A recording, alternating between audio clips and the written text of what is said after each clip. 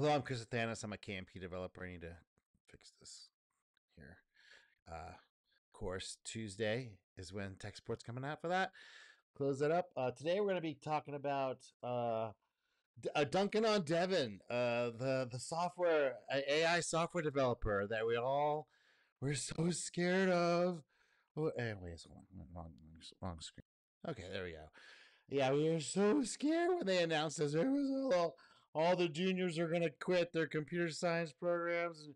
Oh my god, it's over. It's over. Okay, let's keep going. Remember when every programmer was scared of Devin AI? Devin AI. First AI software engineer.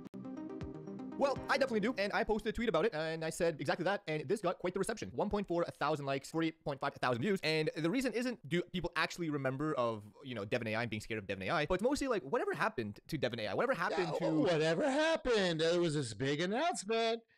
Oh, all your jobs are gonna be taken away. By the way, okay, if that ever actually here's a little pro tip. If we ever see an announcement like that, we can just assume it's garbage, because any company that gets actual junior level software developer, you won't be hearing about it. Okay, or even because it'll be just immediately go to a mid level to developer, and if they actually can do that, you're not gonna have just. They're never gonna tell you. It's just gonna have a company that just starts dominating every single software sector. All the software. It's Dyna GeoCorp, and they've announced their next software package. And everybody goes, another sector falls today because GeoCorp has announced another software package that dominates and does everything you ever wanted the instant you think about it. Okay, yeah. So we don't have to worry about that. Don't even worry about that.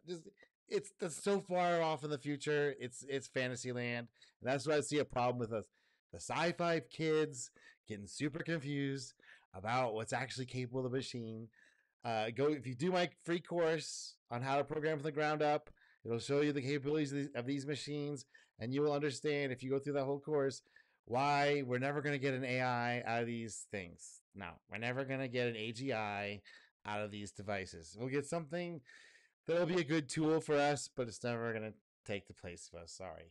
Okay, keep going. The momentum or hype that existed after Devin initially launched. Now, if you don't know what Devin is, I'm sure you must have heard of Devin AI at least one point in your programming career, because earlier this year, Cognition Labs, about 4 months ago, dropped a video seemingly out of nowhere. I don't think a lot of people have heard of Cognition Labs before, and it garnered 1.1 million views with the title Introducing Devin, the First AI Software Engineer. Now, I'm not going to go into detail or watch this video, but the TLDR was you basically give Devin a task and they solve for you, basically stating that you get a editor which showcases Devin's work, you have a command prompt where you can ask Devin questions and things like that, and Devin, amazingly, through the showcase of this video, will do programming tasks for you. Now, which, by the way, was all just found out to be completely fake afterwards. That was quietly, yeah, it was completely fake demo. So obviously, when we watch the video, it's very clear that, yeah, this is pretty daunting, especially for potentially junior engineers or web engineers or, any kind of engineer. It doesn't have to be a junior, doesn't have to be anything. This is pretty scary. This is kind of what we are scared of. This is like the next level of ChatGPT. At least for GPT, we prompt and copy and paste. Devin just seems to do it. What followed was this hysteria that it's the end. It's over. Devin is going to take over the jobs of so many people. Now, I don't want to say,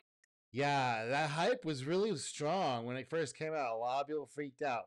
Where is it? Look, if this stuff was actually really anywhere near close to what they say it is, we would already have these kinds of tools, or at least roughs. Like what we have is pretty good. The code completion tools, you have to go search on Stack Overflow and all but you still have to know what it is suggesting. And let's admit it, a lot of times it's wrong. But if you're switching around from language to language and going to doing multi-platform type stuff, which is what I'm into, looking at web development and iOS development, it's actually pretty good on those. It just seems Android's this really weird machine, like weird system. It has been changing a lot. It's getting better with Compose, like JetBrains took it over. There's been some sanity injected into it, but it's still all over the place. So yeah, so using an AI tool for that definitely helps. But to do pro level stuff, you kind of already know how stuff works, and there's no way around it. You just have to get time in the pit, man. You got to do time in the pit like everybody else did, man. That's just the way. Now, my beginner's course is helpful on getting you over these humps I see people having about these issues, but you got to do time in the pit, man. Say that that's not true. However, it's been pretty much discovered by this phenomenal video by Internet of Bugs. The link will be in the description down below. Basically, Debunking Devin, the first AI software engineer Upwork live exposed. Basically, he states that one of the videos or claims that Devin was able to accomplish Upwork tasks or a job like a freelancer would is completely fake. It was made up. It was crafted by the Cognition Labs. And we discovered that 99% of these demos these guys did, this is before the ZERP, when we're still a ZERP environment. Yeah, they're all scams and fake. So Marketing team or whatever, just to make it appear like it was more powerful than it really was. What these lies now the promises they were making were they should have had this by now. If their training models continued a hyperbolic rise, that was all predicted, but now it S-curved. We're already S-curving it on the AI, this generative AI stuff. It's going to be good for customer service, for our apps, and like suggesting things, workflows, things like that. But it's never going to replace creating the things, these apps, because humans are just we're too weird and strange and varied, and have all these little quirks and edge cases, and yeah. do is they cause non-technical people to believe that AI is far more capable than it is at the moment. And that causes all kinds of problems. So now if we kind of look, 4 months. But it solved the short-term one. We get funded this quarter. It's great. We got funded this quarter. Months later and kind of ask ourselves, well, where is Yeah, that's real sustainable, by the way. Devin? What happened to Devin? You can log into Devin. You can give Devin a task to work on. Hey, Devin, can you create a next JS application? Whoops. That showcases graphs of daily users for a MVP. Something like that. I just made it up. Let's see what happens. And you can see here, get started with Devin. And right away, we have to first, fill in the first name, last name, company name, job title, whatever. And you gain this beta access. Now, for all intensive purposes, I have yet to see anyone actually get the access to Devin AI. If you shocker. Oh, that's a real shock there, guys. Even look at the blog post. The last blog post came June 5th of 2024, where it says, we've been working closely with a diverse range of companies and developers to make Devin a more collaborative, knowledgeable, and productive teammate. We're excited to share some recent improvements here. June. Okay. Which basically, if you read it, nothing too major. Well, if this was a real, actual software developer, do you think they would stop posting in June? No, they'd be posting all the Upwork wins and how much money this thing's making. You could rent one too. You think they're gonna let you have one of those if they could just cash in on all the low hanging fruit of the 20% of the Upwork jobs that do all the bidding process and all the bidding on all the whole back and forth talking to the customer and all that junk? They could let you have it. Kind of just a monthly update, but nothing too substantial, nothing to kind of write home about on this blog. But it's been, almost 2 months since we've heard anything from the Cognition team. And this is a good opportunity while we're talking with the team to definitely mention the CEO, Scott Wu. Now, whether you believe or, subscribe to the fact that Devin is a scam or a lie or whatever, you have to kind of tip your hat to the CEO, Scott Wu. Young dude, but you can see here, he is also a competitive programmer who won. No, hats off. Hats off. In capitalist society, he won that. He won that round. For sure. 3 gold medals at the International Olympiad in Informatics and came third place in 2021. Google Co-Gem. This guy is very impressive. This is a person you do not want to mess with. He is pretty serious. And then you can see here, Devin AI raised a whopping $21 million in funding from Peter Thiel. Peter Thiel got fooled by this. That guy should know better. Founders Fund. So that's no joke. That's a lot of cash. But 21 million at Peter Thiel is a rounding error. A lot of capital. What I'm just interested in is where is Devin? I want to know more about Devin. What's the next step of Devin? Because this debunking video by Internet of Bugs is a really powerful video. Yeah, there was no response by Devin to that video. Really? That should have been the time. Shut up, old man. You don't know what you're talking about. Devin's great. It's been doing everything perfectly the whole time. What's wrong with you? No, not a peep. Does showcase Devin in a negative light, and it does, fact for fact, expose the video so much so that the Upwork task or job that Devin solved, they were actually able to trace the individual who posted that listing, and the guy who posted the job, even confirmed Devin just didn't do what he wanted it to do. So what I'm trying to summarize here is this isn't necessarily a doomer like AI is a scam. You don't have to be worried about it. I think, of course, like AI, we have no. Oh, it's a scam. There's going to be a bunch of these.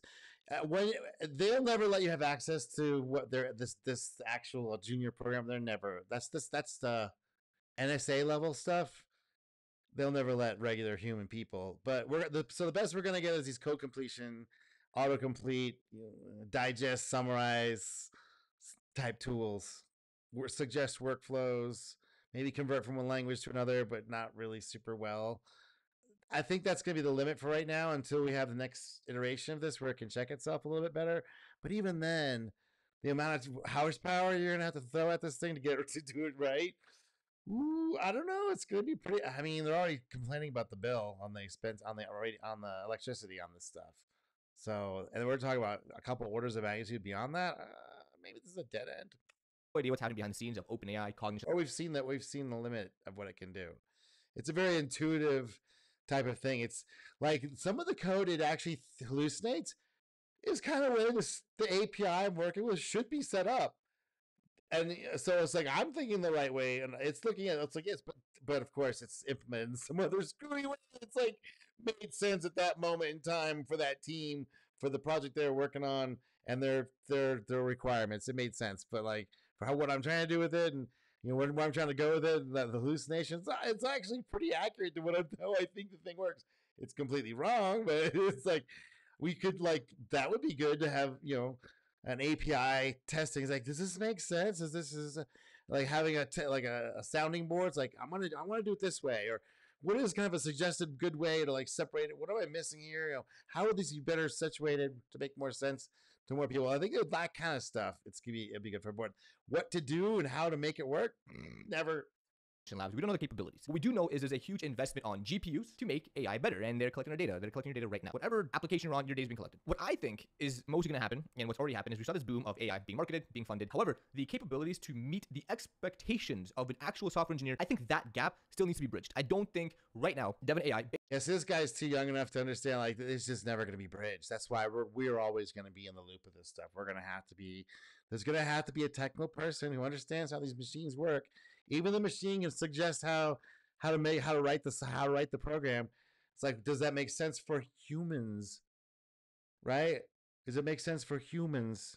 Or again, these tools are all human. I know it sounds all sci-fi. People get all confused with the sci-fi versions of this stuff. No, the one for business, it's for humans.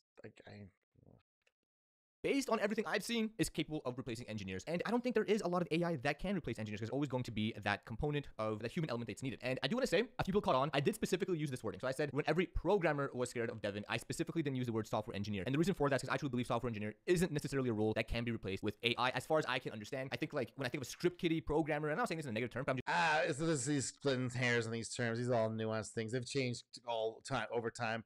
It used to be a real badge of honor to be called a programmer back in the day, and basically it was software engineering. It wasn't even software development. It was like engineering. You're building off OSs, and you're building up graphic stacks from scratch.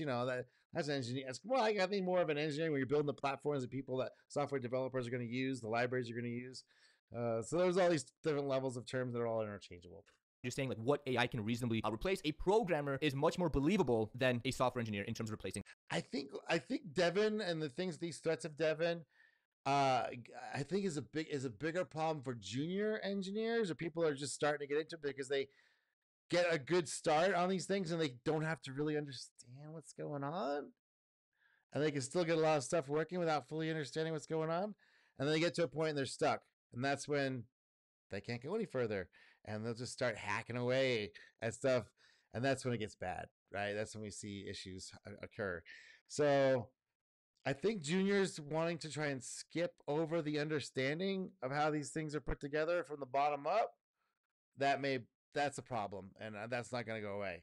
And those people are always going to struggle. They're always going to complain and struggle because they want to try and skip a step, and there's a couple crucial steps you got to know about how these damn things work to make a sense out of them, to use the tools, the AI tools that they're suggesting. They're giving you the suggestions, the autocompletes of how to syntactically design what you want to create the machine to create. You still have to know how it works. All right. That job. But what do you guys think? Let me know in the comment section down below. Always remember, give a like and subscribe. This is a good video. I thought it was gonna be a little bit more hardcore, like I'm talking about it, but I guess he's still a youngster. He's under 40. He's a youngster to me because I'm old. And I've seen these things happen over and over again. And there's been a pretty hard wave of pretty gnarly wave of like that's not how machines work, and that's not how people work, and that's not how business works. It's like there's been a level of like couple layers removed from reality that's going to come back now because we're in a normal interest rate environment and the zero interest rate stuff has gone out of the way. So all these hucksters and slick salesmen can't do their tricks to get funding. That's over. So, and this is a new wave we're coming into. So give me a like and subscribe, and I'll talk to you soon.